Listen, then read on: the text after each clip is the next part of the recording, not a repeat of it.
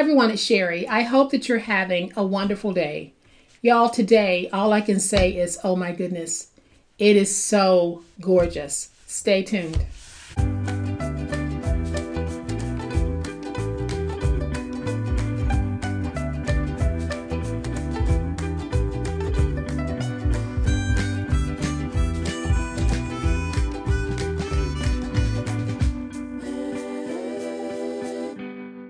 Welcome to my channel. I am so glad that you're here, and welcome to all of my new subscribers, and thank you to everyone who is supporting me day in and day out. You know, I like to think that all of my crafts are just great, but today's I think is just extraordinary, and you picked a great day to stop by because I think you're going to love it.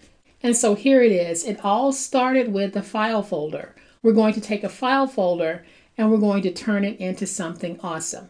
I'm going to give you a closer look in just a minute, but for those of you who have made an investment in file folders, because we did a lot of file folder crafting on the channel, pull them out because you're going to want to make this project. For those of you who have any type of a celebration or an event coming up, pull out those file folders because you're going to want to make this project. So I'm not going to keep you in suspense any longer. Y'all know what time it is. It's time to make it. All right, y'all. So here is a closer look at today's awesome project. And when I say awesome, I mean it. This is an absolutely spectacular project, and I think you're going to love it. I have mine dressed in a very feminine way, but any season, any reason, anyone.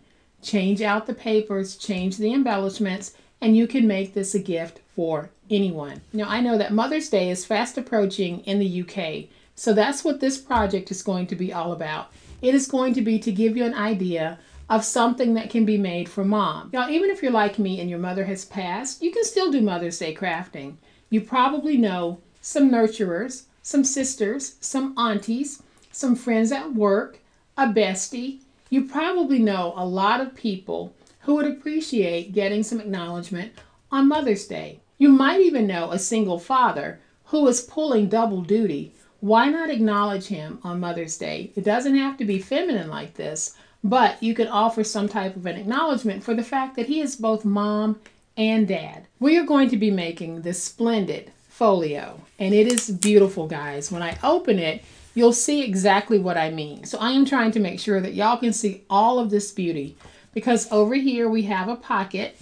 Then when you open this, we actually have an envelope right here where we can tuck in all types of goodies and gift cards or cash if you want. And tucked behind the envelope, we have a mat. So you can pull out that mat and you're able to add a photo, or you can add a quick note to the person that you're giving this to. And then we've added our little something to the back. We can just tuck it back in behind the envelope. Then here we have two little pockets, and we have pull-out tags in the pocket, so you can tuck those back in. And we have one down here as well. Put that back in there. And then we have this pocket over here.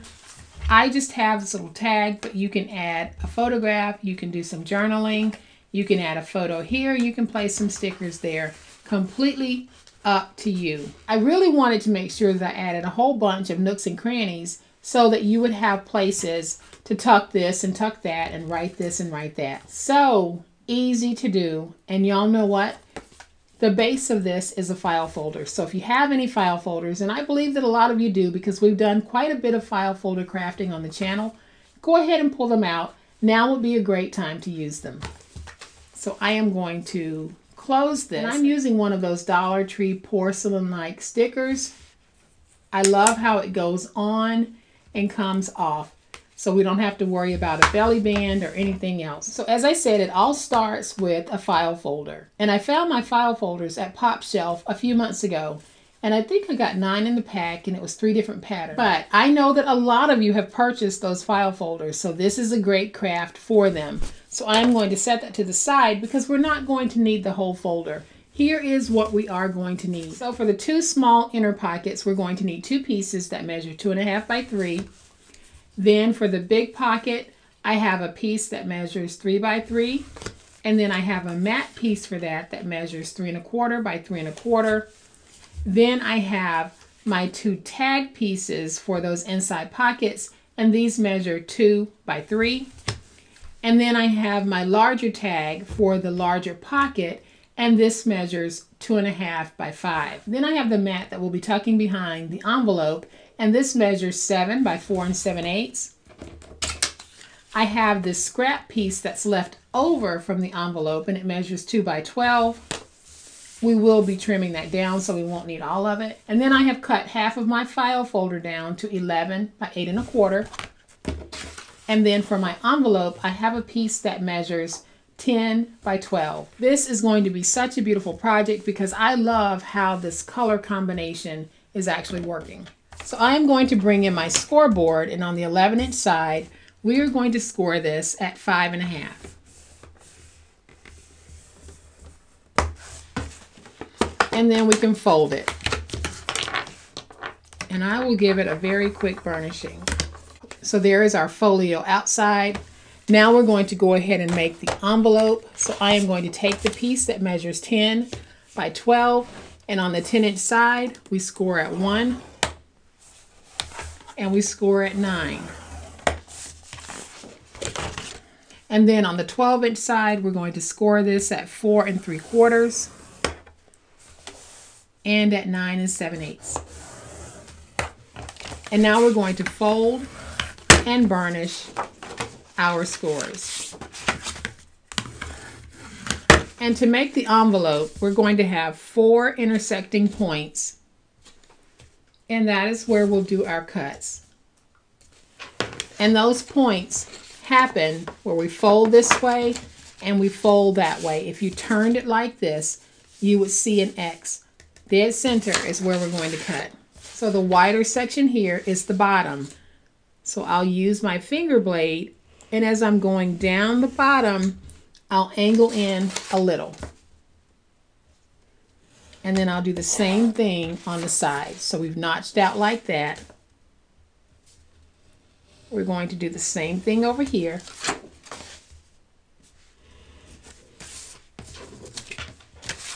So there's the bottom of our envelope. We'll do the same thing here. So I'll notch, notch, notch, and notch. And then on the flap, I am just going to round that a little.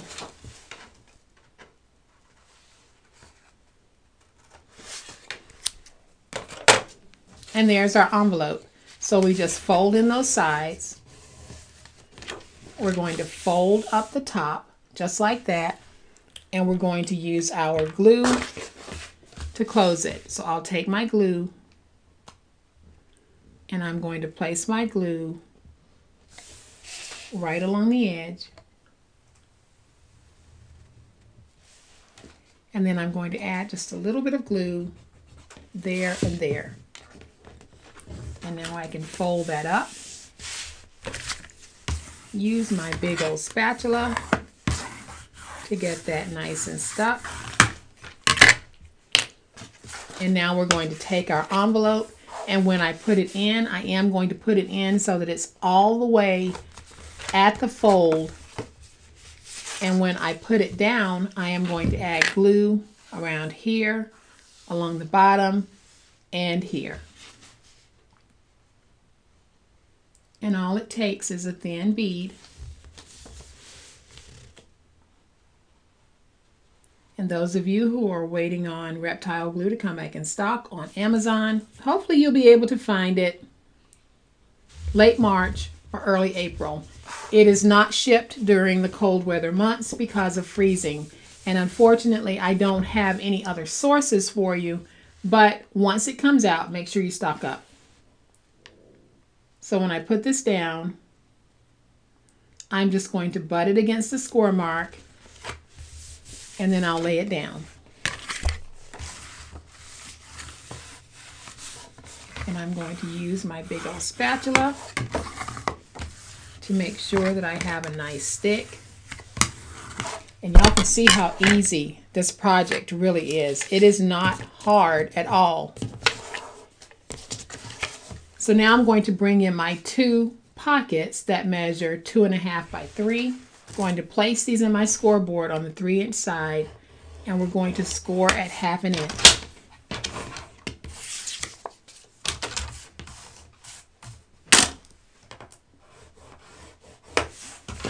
And then I'll fold that over so that the white is showing. And I'll fold that over. And now I'm going to glue my flaps over. Get that stuck.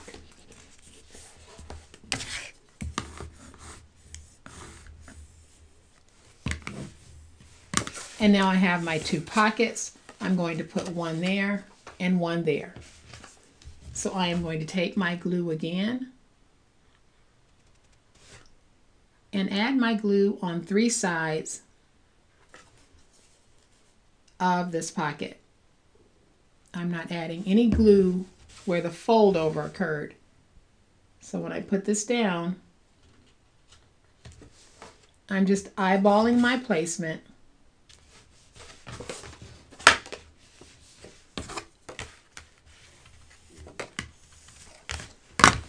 And then I'll do the same thing here at the top.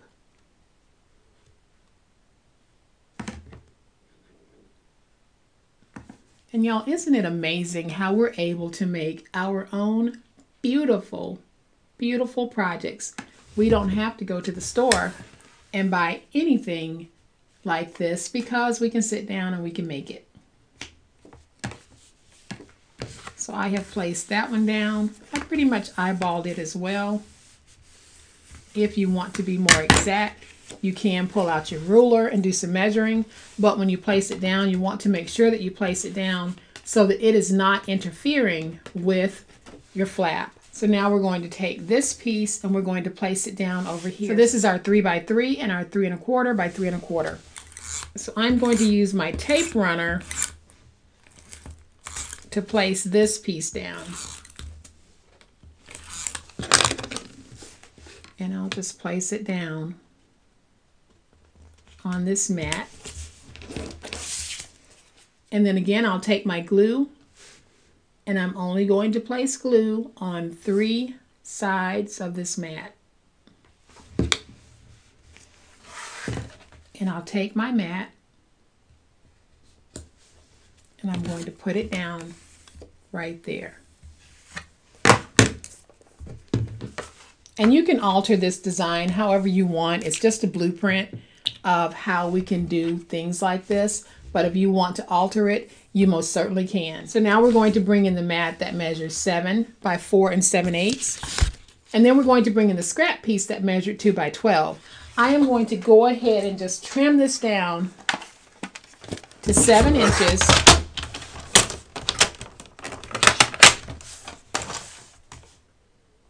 So I'll have a 7 by 2 inch piece, and then I'm going to score this at 1.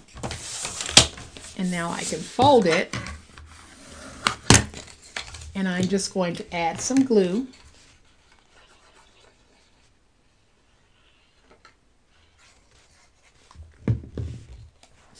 And now I can take this piece, and we're going to get it stuck. And that's how easy it is to make a decorative piece of stationery. Doesn't take a whole lot. So I am just going to open this up a little bit so that we can take our tag and just tuck it in behind that envelope. And do you guys see how quickly this is coming together? It does not take a whole lot. So I'm going to bring in my scissors, and I am simply going to round my tags so that I can put them in the pocket.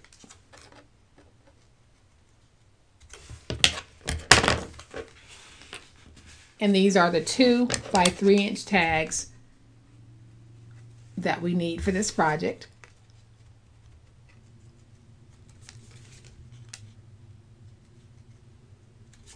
Cut this one out and we'll put it in as well.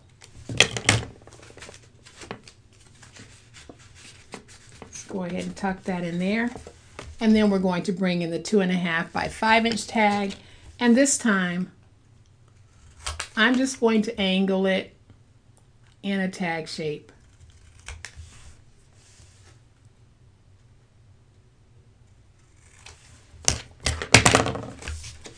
And now I can take this tag and just tuck it in that pocket.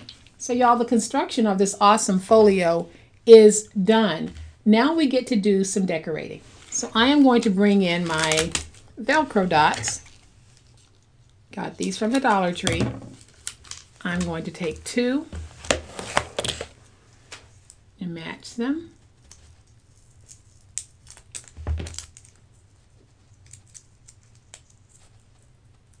Remove that backer. Take this Velcro dot, place it right there, remove that backer, and then I can place it down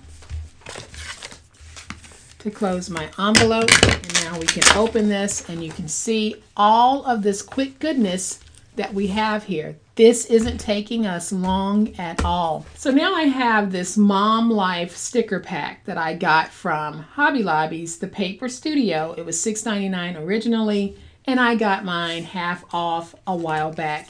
And I am just going to go through and find me some stickers that I want to put down. So I am going to take this one that says Family Time, and I want to put that here at the bottom of the tag. And y'all, anytime that you can find gold foil stickers, go ahead and make sure you grab some of them because they instantly elevate the look of our projects. So I'm going to tuck that back in. Then I'm going to continue to try to find some gold foil stickers. And I think I'm going to take this one that simply says Weekend, and it's a little banner. So we're going to put that right there on the front. And then I want the one that says Family is Forever. And I'm going to take that and I'm going to try to center it right there. We don't have to add a whole lot. Just some little pieces here and there is really going to help to kick this up so many notches. So then I'm going to use just a couple of my rub-ons, and I see the ones that I want, and I'm just going to put those down because they're gold and they're going to give me that consistent look that I want on this project. So I am just cutting them out, and I'm using those Dollar Tree gold rub-ons. So there's one, and I think I'm going to take this rub-on and we're going to put it down like that.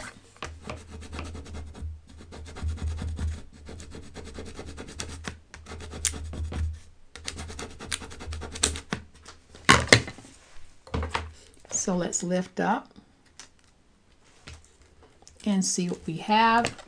We have that nice little rub-on there. I'm going to add one here at the top. And when I'm working with a rub-on sheet like this that has a lot of different rub-ons, I just go in and cut out the portion that I want and I leave the rest intact. And that way I don't have to try to keep up with little pieces of a rub-on. So you can see here how I removed that from this piece. So now we'll take this one, and this time we'll place it there. And I'm just going to rub it down into place. And there we have our sweet little rub-on here and here. And then I'm just going to cut out these little pieces here. And I'm just going to use them on the tag portion. So I'm doing a lot of mixing, but I think I'm getting a pretty cute look here.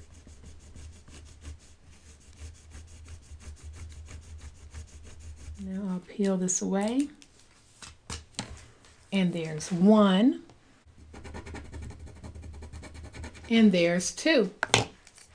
So that's how simple it was for me to create this. And you can see just how gorgeous this absolutely is. So now all I'm going to do is add something there. And y'all, we're pretty much done. So there's a sticker in here, and it's a heart, and it says, "Love being mom." And I'm going to take that sticker and I'm going to put it right there, like a little button closure. All right, and the last thing that I want to do is just add a closure to this. And so to do it, I'm going to keep it very simple. I am going to use just this little floral piece of ephemera that I have, and I'm going to wrap it around just like that. Then I'm going to use one of my Dollar Tree stickers to hold everything down. And what I like about these stickers, especially on the coating of the file folder, they peel right up very easily. So now all I need to do is flip it over and add some glue.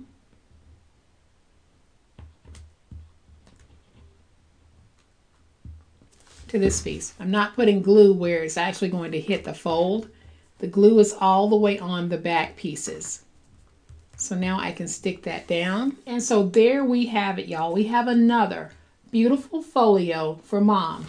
But these can be for any season, any reason, anyone. And y'all, I am so serious when I say that, because all you need to do is change your papers and your embellishments. Use this as a design prototype and then just change it to fit the person that you might be gifting this to. It does not have to be feminine. It doesn't have to be masculine. It can be whatever it is you want it to be. So I have raised my camera so that I can try to get both of these into frame at the same time, because y'all, they are gorgeous. And as I was sitting here looking at these, I kept thinking that these would be perfect wedding invitations. If you're not planning a wedding for hundreds of people, making your own wedding invitations in a style such as this would be a simply elegant way to make those invitations. But if you're not having a wedding and you want to use something like this, it's perfect for that. So I hope that you've enjoyed this super easy way that we can take a file folder and turn it into something as beautiful as this.